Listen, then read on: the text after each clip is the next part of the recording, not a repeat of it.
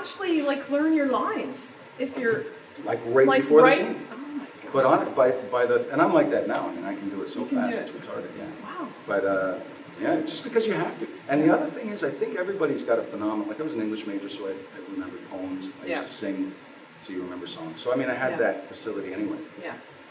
But when you get put in a situation where you have to every day, you learn that you can. Yeah. Whereas most people, if they said, well, I've got 5 pages to memorize, their mindset is I can't. So they can't. Right. Because they're going to be stepping on their toes while they try. Yeah. For me, if I look, I know I can. Yeah. I have 3 years of successful experience being able to do it under pressure and figure it out. So it's just my mindset is I can do it. He can memorize huge chunks of dialogue like really quick. I'll help him read through his lines for auditions sometimes, and it's just like it's mind-boggling. And then then you go to leave for the audition and he can't find his keys. I have a terrible memory for everything. That's fun. That's true. That's true. Yeah. Now, from what I've read, it seems that a lot of things happen to you by accident. Like at first you wanted to be a hockey player, a professional hockey player, right? And you got badly injured. Yeah, I got my kidney knocked out. You want to see that? Look at that scar. Look at that. It's a scene from Jaws. Anybody got a scar bigger than that? Richard? Anything? No? All right. So we'll call that settled. Okay. So then all of a sudden you went into acting because of that? By accident? I can't remember. No. Yeah, there was something by accident. Well, this was an accident. Yeah. And then you're I went into writing. I used to read a lot, and I went into writing.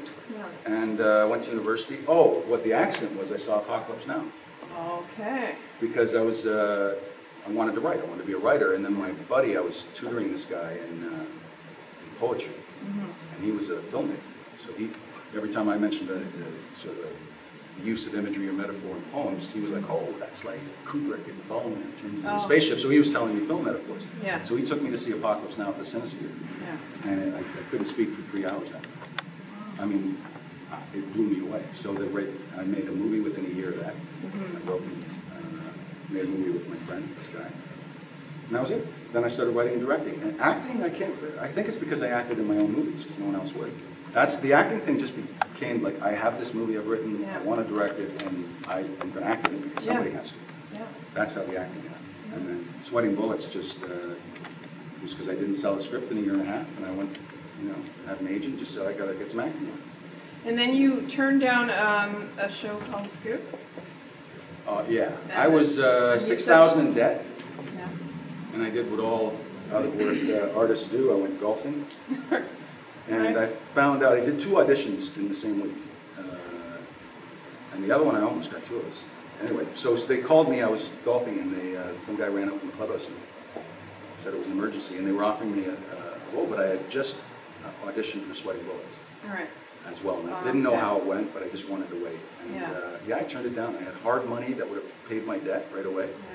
Or I had this thing, you can go to LA, you're against 4 other guys and whatever. So I chose to take the risk, and it worked out. Why do you think you chose that? Like it was just like a voice inside of you? Or? Yeah, it was a really stupid decision. I remember my dad, because I had gone to him and asked him for some money. He was a banker, right? Logical dad. Right. And he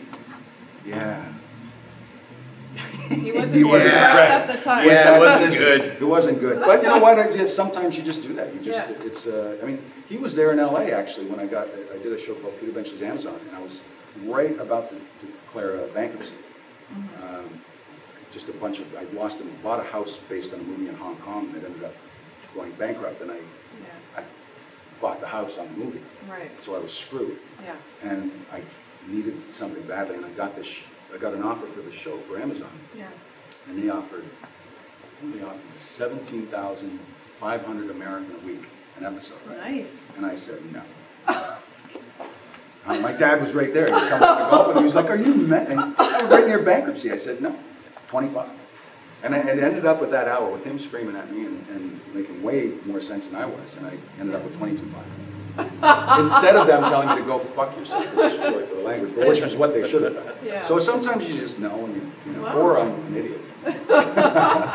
That's amazing, though. Yeah. It's really amazing. Now, what's this thing about you being a hypnotist? What's going on there? Where did you hear that? I don't know. I read it somewhere. Cool. Well, I guess it's not true. no, it is true. Oh, it is true, Sue. Yeah. I just published a book, actually. Yeah? And, I went down to Mexico City for where we presented it. It's a book I wrote with a former client of mine. When I was in Puerto Vallarta, I actually ran a clinic there for experimental hypnosis. Yeah. And she's a concept artist, and we ended up doing a series of experiments. Yeah. And then we co-wrote a book together about it. And so that went to the World Book Pavilion in Paris this year in March. And yeah, so I brought back 10 copies of my book. And it's a really cool book. She writes in Spanish, Yeah. I write in English, but it's like a real artist book. It's different. Yeah. Her pages and text are different paper, different fonts. Yeah. Mine are different. And it's a very strange experience to read it. Wow. And it's all about her subjective experience of being in all these bizarre, altered realities, and then my objective experience of why I took this arc and this route and what the mythological Wow, I have background to of it read is. that It's now. very. I'll give you a book. Wow, I find that fascinating. Yeah, it's a crazy story. This one. See, I knew there was something crazy about you. Well, there's a lot I knew crazy it. Starting 2 with minutes. business associates. Yeah. Has he ever hypnotized? Can you actually hypnotize people? Well, yeah. Have That's a you- subset of have- being a hypnotist. No, has he He's done asked, this and to I always you? ignore him. You know, Why? at one time I did ask in a moment of weakness, but I would prefer not to allow him access to my brain. In any way, shape, or form. So, yeah, we're close enough already. Yeah, we don't need that. Yeah. Do you actually practice though? Like, do No. you? It's just what fascinating for you to. It's one of those accidental things. It's just, I used to do it. I can't remember when I learned or whatever. It just, when I was in my 20s, I'd do it just to friends and, party tricks and stupid things like that. It's just whenever, I was never obsessed with it. And then in Israel, when I was doing Sweating Bullets, Saliana, who was my girlfriend when I had my wife, we did an experiment that went so off the rails. It's incredible. What happened? I'm not going to tell you story. No, okay. But, and that's when That's another interview. Yeah. that's a Seriously. crazy Part story. 2. Yeah, that was kind of scary, that one. And that's when I learned how much I didn't know, Right. and that it was not something to be taken lightly or Yeah. messed with. Yeah. And we got in trouble with that, actually. And, I guess it can be very scary.